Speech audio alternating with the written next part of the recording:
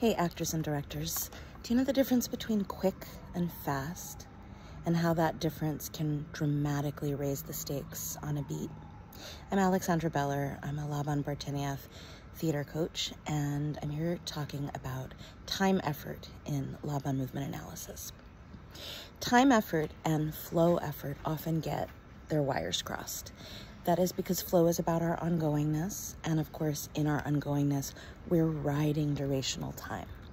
Time effort is about how we feel about the experience of the passage of time. So we can do one thing quick, or we can do something fast.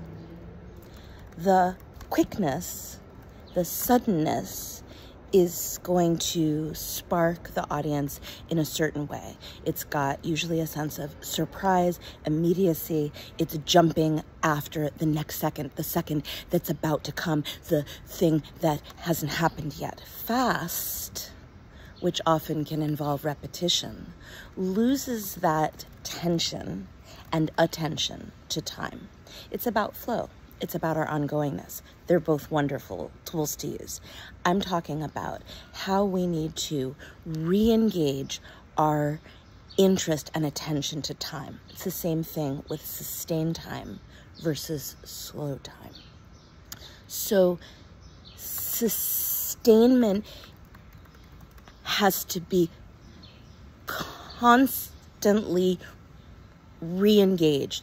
If I just start speaking slowly, we lose the elasticity that is in a beat of sustained time. I'm in flow. I'm in bound flow. I'm holding the flow of what I'm doing and talking about and containing it as